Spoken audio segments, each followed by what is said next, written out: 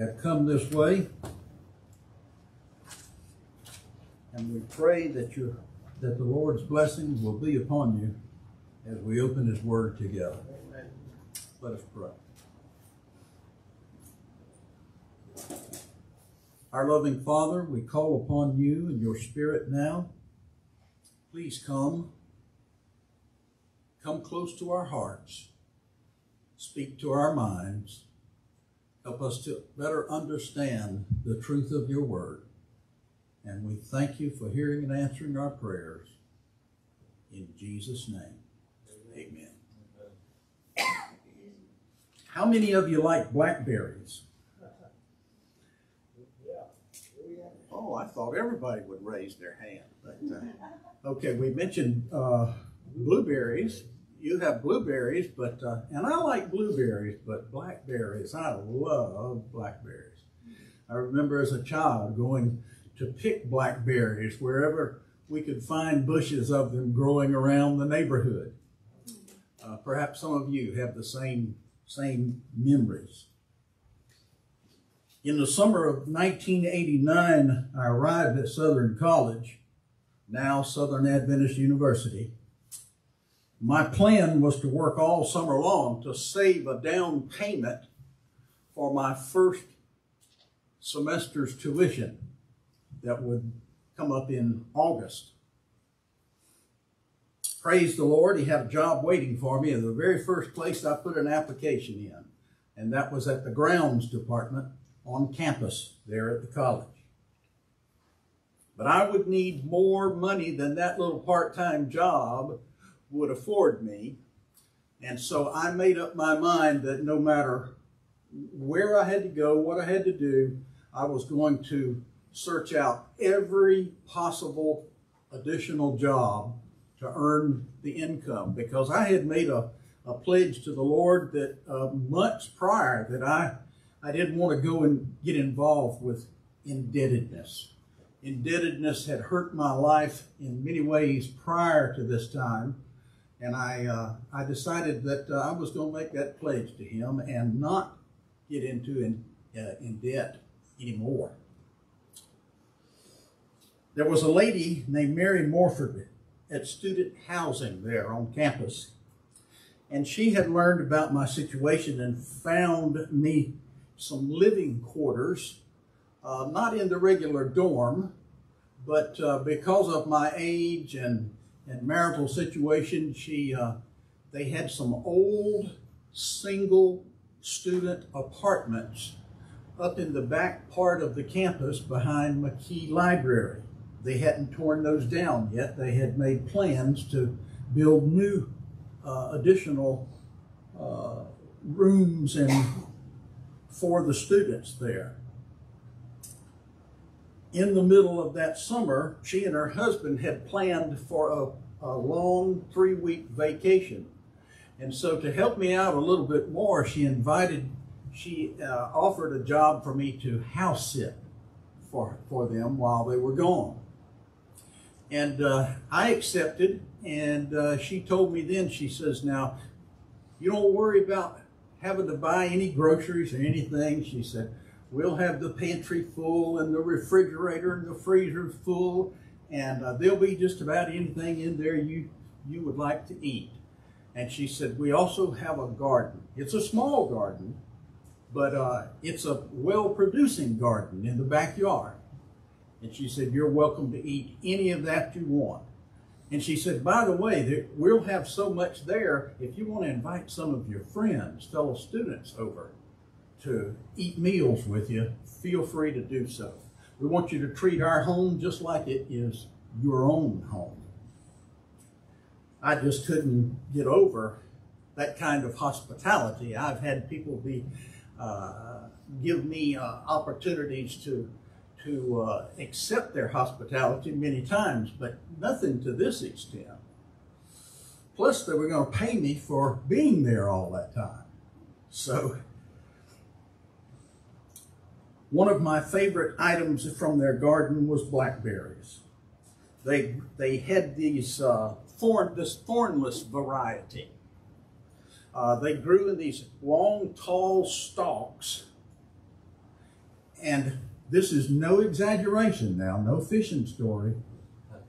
But those blackberries, that variety was almost 3/4 the length of my thumb and just as big around as my thumb.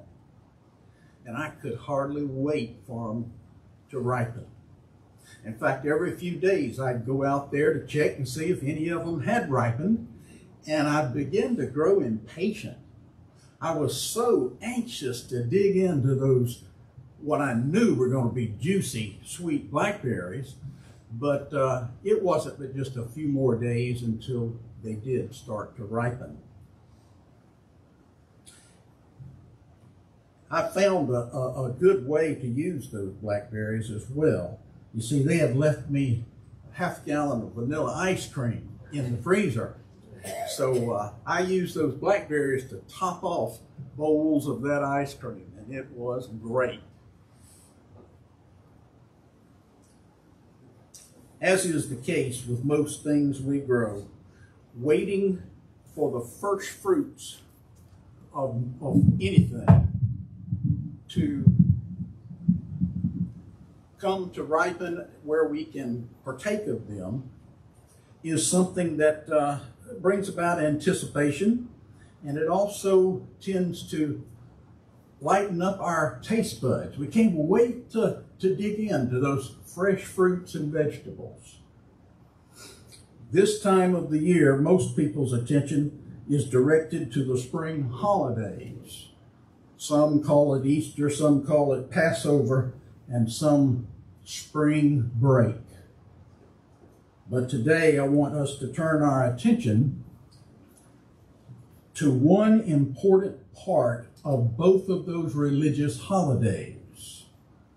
We don't hear about it very much, but I hope before today is out you'll understand its importance. It's called the wave sheaf of the first fruits.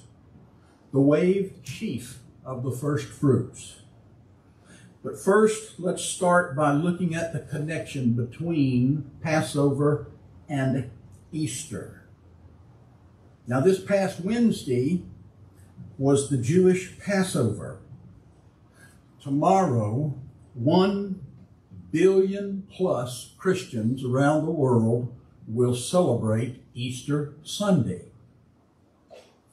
The Christian celebration being a result of the Jewish feast day, and a summary of the Passover ritual emphasizes the central truths of the Christian faith. So let's quickly run through those. The Passover is symbolic of the death of Jesus. As the Passover lamb died, so Jesus died on that Passover Friday, about 3 p.m., the time of the evening sacrifice on that 14th day of Abib. What date of the month was it? 14th. The Passover of the sacrificial lamb delivered ancient Israel from the destroying angel, you recall, while they were prisoners, while they were slaves. And God told Moses to have each family pick out a lamb without blemish, and then slaughter that lamb, take its blood, and paint it on the doorpost, the lintel, so that when the destroying angel came through Egypt that night, those who were in that house covered by the blood on the door, they would be saved. The blood of Christ now reconciles all who come to him in faith. Amen? All right, the Passover promoted fellowship and consecration among the Lord's people. Turn with me to Exodus 34. Exodus 34.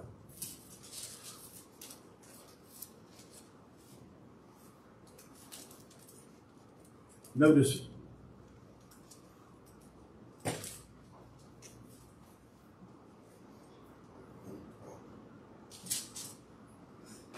I'm sorry, that's a mistake. We'll hold off on that. It is the same now for the Lord's Supper and communion. That is, that the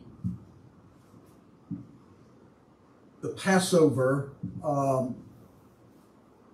brings about a desire to fellowship more with each other, to participate in the Passover and its meal associated with it is a way for people to fellowship and consecrate themselves to the Lord.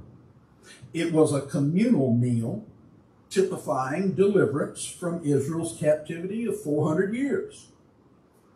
Deliverance that called for consecration to God. All sin had to be put away. Nothing less than complete holiness to the Lord, as described in Psalm 29 verse 2, would be accepted. The Feast of Unleavened Bread, which started the day after Passover, was about that very issue of putting away sin. This is why on communion Sabbaths, the attendance is low. Most of the time, there are two reasons. There are others, but most of the time, there are two reasons why the attendance is low on communion Sabbath. First of all, the lack of humility, causing some to not desire to participate in the ordinance of humility, which is the foot washing service, or the presence of sin in their lives that is still not dealt with. And they understand that the Scripture forbids Christians to partake of that communion service, the emblems, when there is sin present in their lives. Turn with me to Luke chapter 23. Luke chapter 23.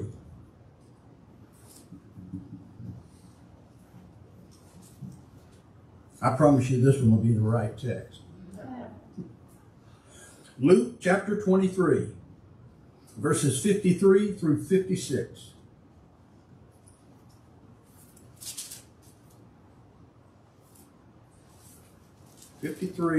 Through 56. Then he took it down, wrapped it in linen, and laid it in a tomb that was hewn out of the rock, talking about the body of Jesus, where no one had ever lain before. That day was the preparation, and the Sabbath drew near. And the women who had come with him from Galilee followed after, and they observed the tomb and how his body was laid. When they returned and prepared spices, fragrant oils, and they rested on the Sabbath according to the commandment. Let's go to the next verse. Now on the first day of the week, very early in the morning, they and certain other women with them came to the tomb, bringing the spices which they had prepared. And what happened there at that tomb after Mary and the ladies found that it was empty? Most of them ran off, but Jesus caught Mary outside of the tomb and spoke with her, didn't he? Yes. And he gave her a message to give to his disciples about meeting him later in Galilee. But something that he also told her was that he's going to heaven. He's going to see her Father and his Father, her God and his God. And most of the time, we don't think about that. I don't hear it mentioned that often when people deal with this particular text. But he leaves Mary at that point. Before going to Galilee, he goes to heaven. And there he is presented before the Lord symbolically as this waved sheaf that's being waved before the Lord. Early on the 16th day, the Passover is also symbolic of this resurrection, as typified in the waved sheaf. And early on the 16th day, remember Passover was what date? 14. Sabbath the next day was the 15th, and then Sunday morning was the 16th day. And as Leviticus 23:11 instructs, it says, on the morrow after the Sabbath, which was Sunday, the first day of the week, after Jesus died, our Lord rose from the grave. Amen? Amen. If he didn't rise from the grave, then our faith is in vain, isn't it? That's right.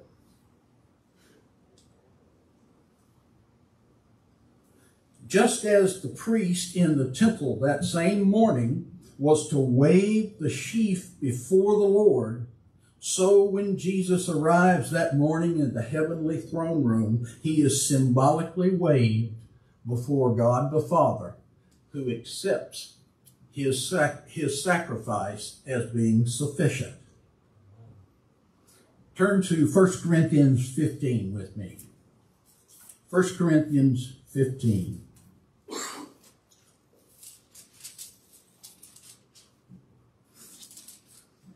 We want to look at verses 20 through 23. 20 through 23. But now Christ is risen from the dead, Paul writes, and has become what? The first fruits of those who have fallen asleep. For since by man came death, by man also came the resurrection of the dead. For as in Adam all die, even so in Christ all shall be made alive. But each one in his own order, Christ the firstfruits, afterward those who are Christ at his coming. Amen. The firstfruits of the final harvest of the righteous began with Jesus going to heaven and appearing before the Father. He was raised from the dead, and his raising from the dead guarantees that you and I, if we sleep in Jesus, will be raised as well. Amen. That's good news, isn't it? Amen. Amen.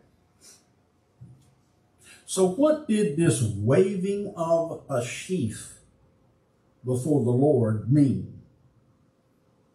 Well, what is a sheaf? Anybody know what a sheaf is?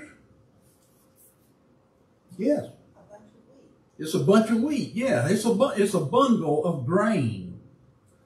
And it is a quantity of the stalks and ears of any kind of cereal grasses and other plant material that's bound together before being cut for harvest. You've seen pictures of them, I know. In ancient Israel, it was usually barley and wheat. But what was the process used in bringing the sheaves to be waved before the Lord? On the 14th day, the Passover, 3 men were selected. And they were to go to the fields and cut some of the first ripened barley. Barley became ripe for the harvest at that time of the year. And of course that harvest would not be finished for another 50 days or so when Pentecost came, or shortly after. None of that new harvest could be used or consumed until the waved sheaf, that bundle, and its offerings were presented to the Lord in recognition and thanksgiving for the provision of the new harvest.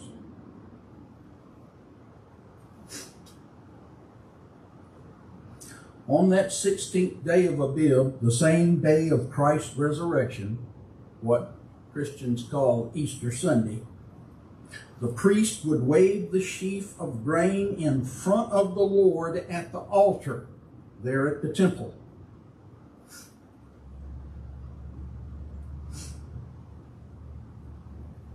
Thus, that was called the waving of the sheaf. The waved sheaf of the first fruits, along with its associated offerings, were presented to the Lord at this time, because this is the time when the barley ripened each year.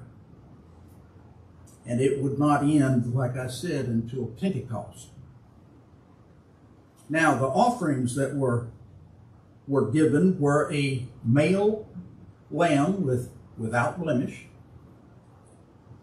And then, of course, there was a cereal mixed with oil and a drink offering. Those offerings were made after the sheaf was weighed. So, if Passover, the Feast of the Unleavened Bread, and the waved sheaf of the first fruits are our biblical connection, what is Easter all about? Where did it come from? I found 2 short articles online that I wanted to share with you that explains this very well. Let's start with Easter, the name of the tradition, the holiday.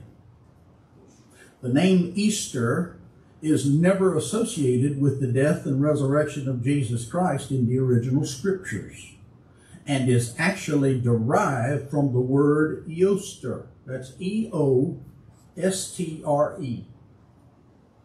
Eostre was Queen Semiramis, the wife of Nimrod, Noah's evil but enterprising great-grandson. You find that in Genesis 10, verses 6 through 8. Nimrod built the major cities of Babel, Asher, Nineveh, and Calah. Genesis 10, verses 10 through 12. These cities were known for their evil and unimaginable practices and perversions. Remember the story of Jonah? He was sent to Nineveh because that was one of these cities that was very, very wicked.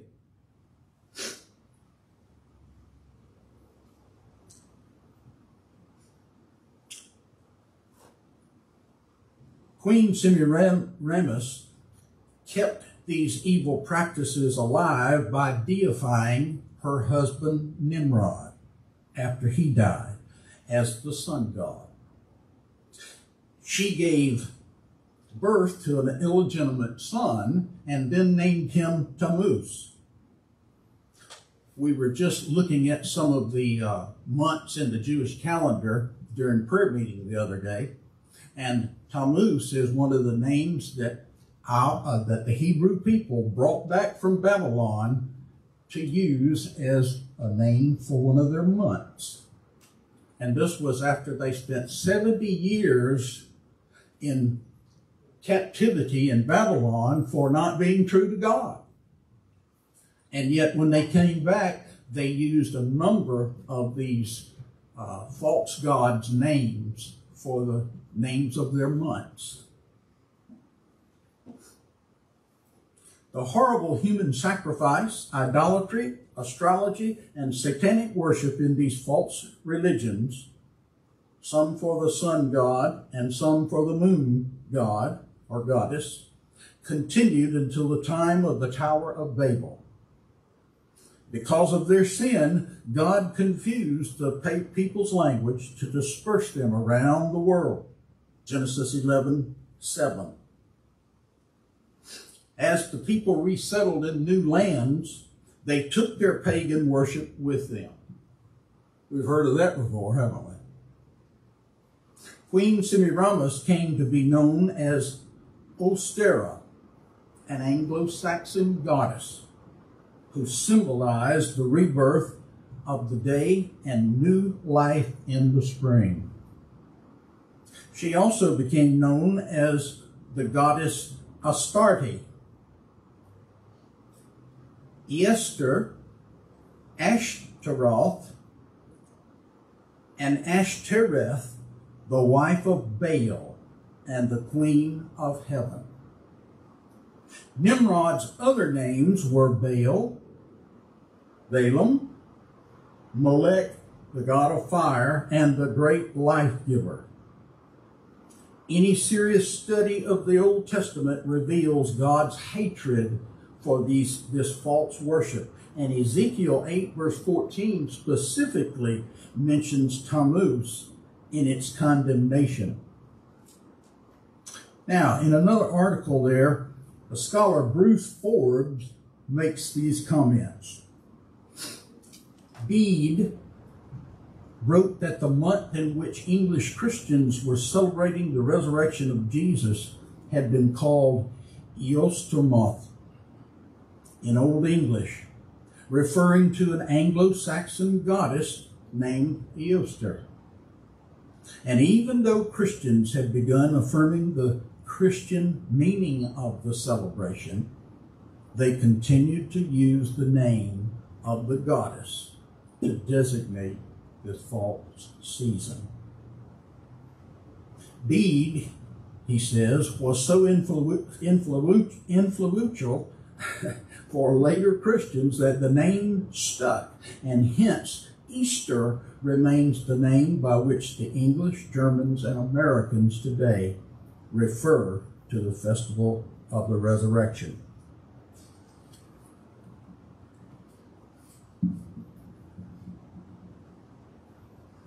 Now, before closing, let me add one additional and crucial bit of information. In Leviticus, it uses that phrase, the morrow after the Sabbath. That came to be known as what people call today Easter Sunday. The morrow after the Sabbath that Jesus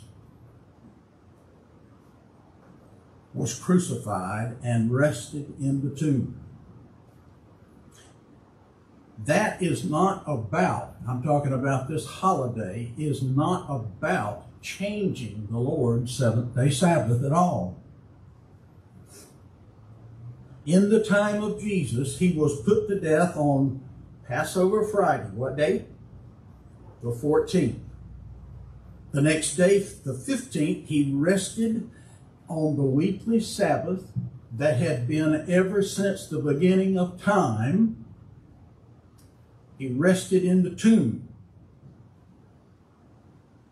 That day started, that Sabbath started the Feast of Unleavened Bread for 7 days. The first and the last days of that feast were always ceremonial Sabbaths. Nowhere in Scripture can you find a command of God, his prophets, or his apostles to change the seventh-day Sabbath, the true eternal day of rest and worship, the real Lord's Day, from Saturday to Sunday. Reading the Scripture carefully,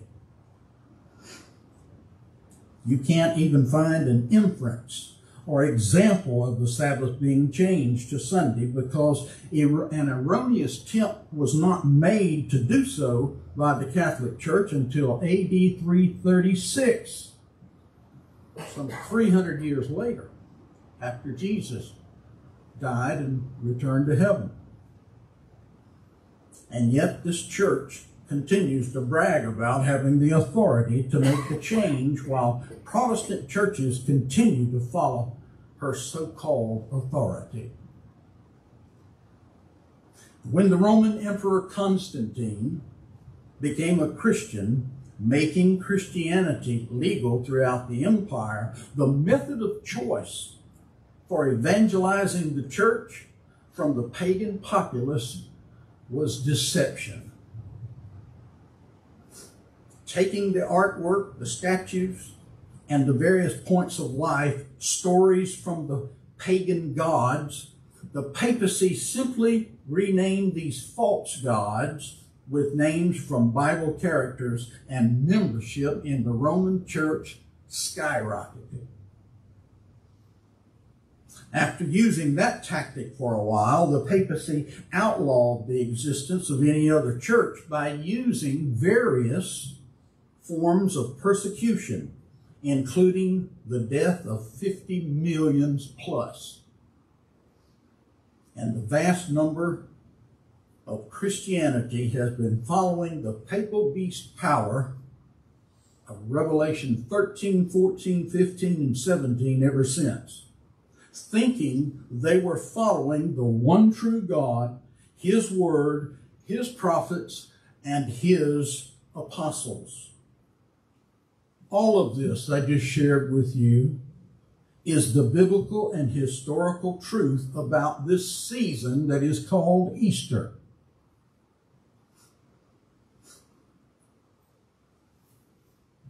Really, it's about the first fruits of the true church of God.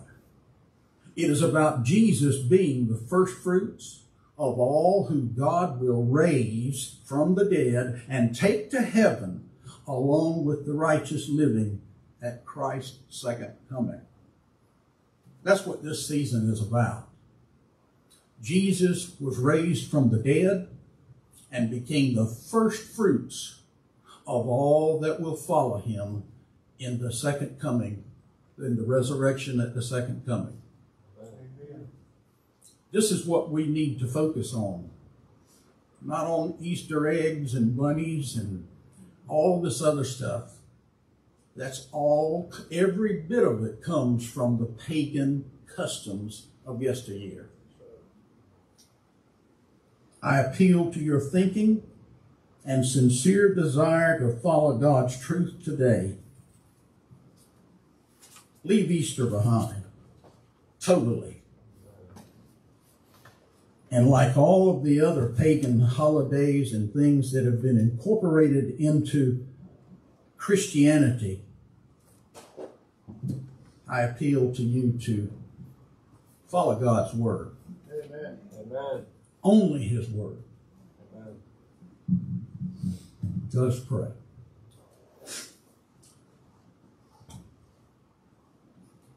Thank you, Lord, for sending your Son, Jesus, to die on the cross to pay for our sins. If there are any here today who have not made that decision, I pray that the Holy Spirit will impress upon them just now to make that decision. Accept Him as their Lord and Savior. Have their names written in the book of life. And Father, we thank you that He was willing to go much further to the death of the cross, and then was raised to be the first fruits of all who will go to heaven when He comes back. We thank you for all of your truth and for your word, and we thank you and praise you that you don't force any of us to accept the truth, but you ask us to do so because we love you and honor you. This is our prayer today in Jesus' name. Amen.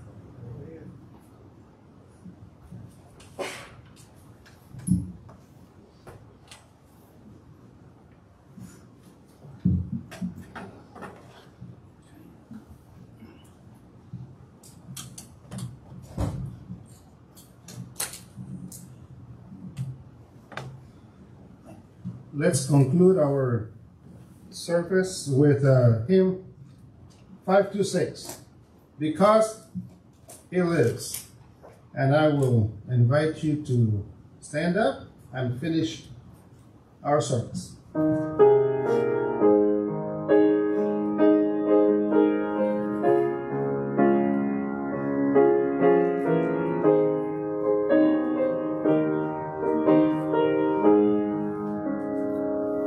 God sent His Son, they called Him Jesus.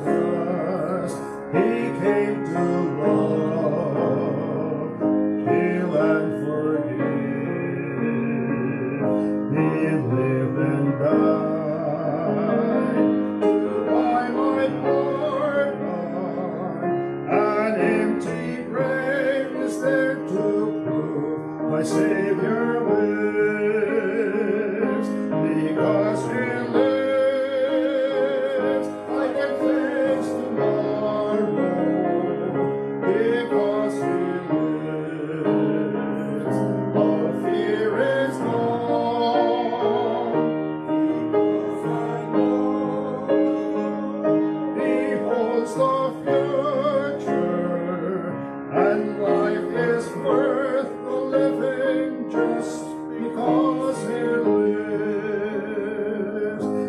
sweet to hold. A newborn baby, and feel the pride and joy he gives, but greater still, the calm assurance this child can face uncertain days, because he lives, because he lives.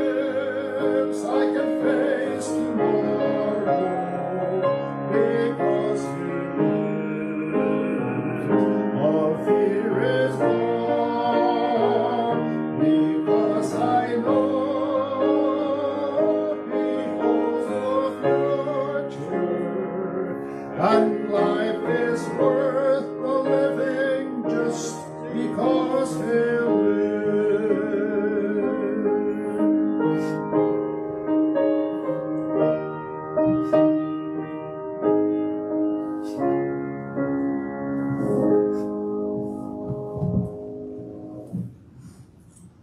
Thank you for this time again together, Lord, and we're asking that you bless us with safety as we make it to our homes and our next destinations. Thank you for being with us. Thank you for your love and mercy. We pray it in Christ's name. Amen. Amen.